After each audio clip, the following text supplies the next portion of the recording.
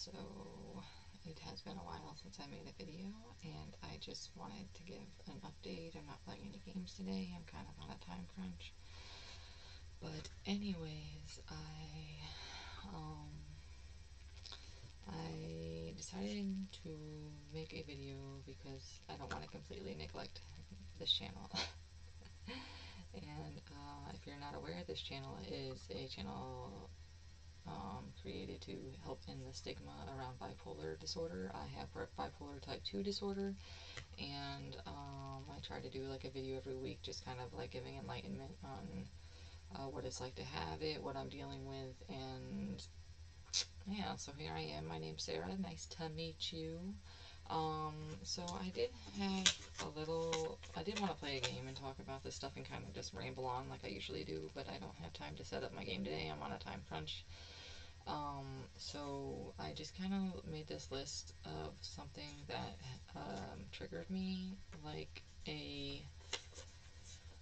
this was like 2 weeks ago, but last week I couldn't make a video because I had to put my cat down, and it was really sad, and I just had so much going on in my life, and this was not a priority for me that week. But this week I am trying to make it a priority, so here I am.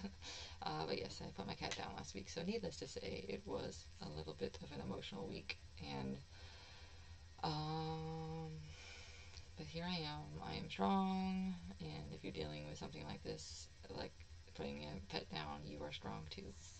So, anyways, the topic that I wanted to talk about today is reliability and how it impacts me when I have bipolar disorder. It is one of like the biggest triggers to some of my anger outbursts when someone is not like reliable, and I have grown to get better at how I respond to it, and um, kind of like working through it myself, and for instead of taking it out on somebody else who is not making me a priority in their life, and who is not when before I would take it very personal, and I think I would hold it in, and then after, like, like, oh, the first time, okay, shame on them, second time, shame on me, and blah blah blah, then like the third time just like I explode on them.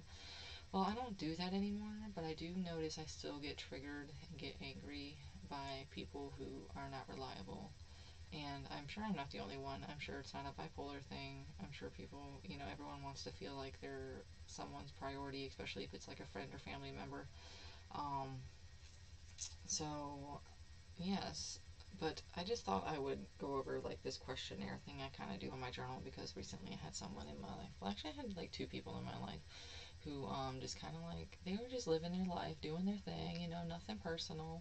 But I realized I started to take it personal when I like um, was like setting up a date with them to do something, and they either just never responded to my messages, or they just took a couple days to respond, and it kind of like made me feel angry. It made me feel like I was some kind of less than of a person, which I'm not. It's just that, I'm just not that person's priority at this moment in my life, which is fine, it's fine. But when I am getting angry at these people, instead of exploding on them, I made this past week. When was it? It was Thursday the 18th. I made this, so this is like 10 days ago when this happened. But I think it was a really cool thing that I made. And some of the questions I have here is that I ask myself if this person is, important to me, and if I want to continue a relationship with them. So I'll just go down the list of questions, and if you want to write these down, and if you struggle with this too, maybe if you kind of go down this list of questions, um, then it'll help you evaluate if you want to continue having a relationship with this person or not, in a clear-headed state, instead of just exploding on them and saying, I don't want to be your friend anymore, or you suck, like what I kind of want to do. So, so the first question I wrote down on the list was, is is this person like worth the disappointment when they're unreliable? Like, um, do I enjoy their time so much when I do spend time with them that it's worth, like, okay, they stood me up, or they didn't answer, or they weren't reliable in whatever shape or form. Are they worth it for the times that I do share with them?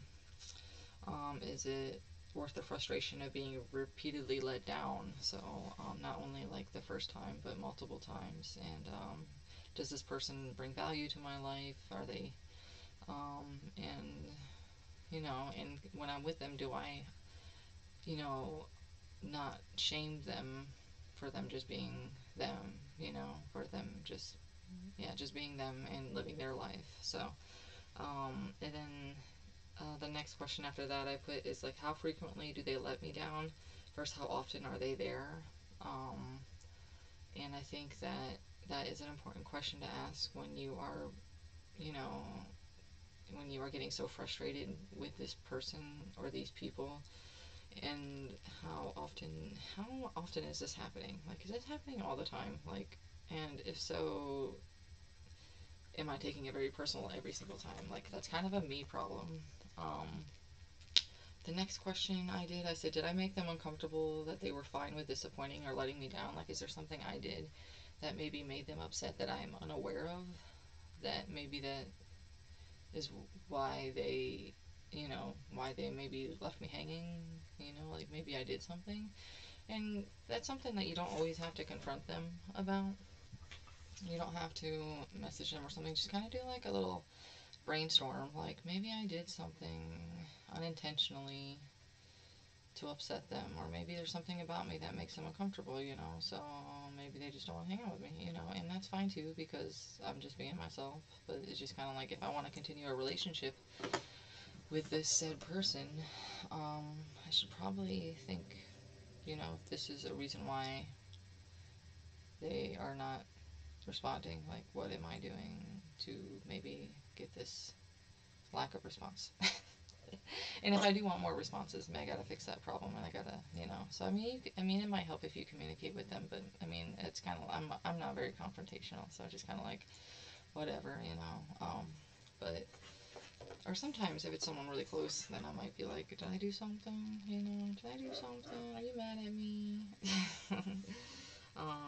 Another question that for one of the persons that kind of like let me down, I just kind of like, I ask myself if they're an honest person.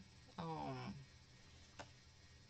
like, if I, like, I don't know, it's just something I put on this list of questions that I thought is about them. Like, are they an honest person? Do they communicate, like, towards this relationship? Is that the kind of relationship I want to have with someone if they're not honest or they don't communicate?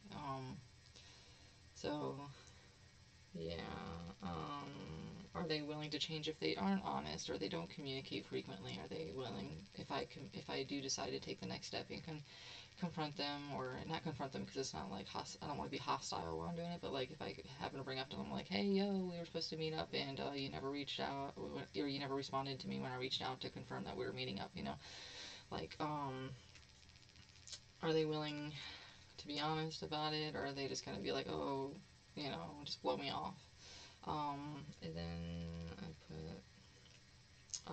if they're willing to change, and that's something that it just takes time to figure out. Are they upsetting? Are they upsetting me? Or putting their needs first? Which, everyone puts their own needs first. I think. Maybe not. I don't know. That's kind of a complex question, and it takes a lot of brainstorming. And it's just kind of like, it has to be like a really big person in your life if you, are really like having this whole, you know, like all these questions just to see if you decide if you want to have this person in your life as like, one of your main support systems. Um, and then if you do confront them, do they even apologize for not showing up for you? Does it even faze them that they have let you down in this way, shape, or form? So if that's kind of like a big red flag, if they don't even, like, if they're just like, whatever, or they just don't do anything like that. Like, it's just kind of like, that's a big red flag to kind of maybe stay away from that person. And to me, I think that is a lesson I had to learn. I just turned 32 this week. It was my birthday. But, yeah, so it's just kind of like, that took a long time to learn that lesson with just various people throughout my life. It's just, when they don't even, like, realize, like, repetitively don't even acknowledge, like, the impact that they might have on people, and they're very self-centered. That's a big red flag for me. And then the last question I have is, what are they worth all this disappointment? Are they worth, after time and time again, are they even worth it? So, yeah, that was the questionnaire list that I wrote when someone, like, upsets me. And I know it's not personal for the most part, just whatever they've got going on in their life. Um, and if it is personal, then that's on them to communicate that, or just don't be friends with me or something. You know what I'm saying? Like, I don't know. But yeah, that was something I was struggling with, not this week, but the week before. And I don't know. I think it has helped me when it comes to building relationships with people, um, in my life, and also not only like how those people are doing it to me, how this is happening to me, like, throughout my life, or occasionally, but also, have I done this to other people, and how do I respond, and how can I be a better friend to them? Because, like, yes, I might react stronger than the average person, giving my bipolar disorder and my extreme emotions, which, I give myself some pride because I have improved greatly. But, yes, they still have, just, I mean, people are people, they have feelings, and I don't want to have this impact on them just because they might not react the way I have in the past, or express the extreme emotions that I have with bipolar. It doesn't mean that they don't feel that way. So that's something to also take into consideration, is in what ways have, um, you or I, done these things, or respected people, or impacted people in their lives, and how they view me, and how can I improve on that too. So, yeah, that's all I really got for this week. I know it's kind of like a weird video, um, but yeah, just something I've struggled with. It's definitely a big trigger when it comes to my moods, and my, kind of like, when people frustrate me. That's one of the big things. So, alright, well, I got to go. I have got to go. If you like what you see, like and subscribe. You know the drill. You can leave a comment. You can reach out. And as always, I look forward to anybody responding to my videos. Okay, well, you guys have a good week, and love, peace, and chicken grease.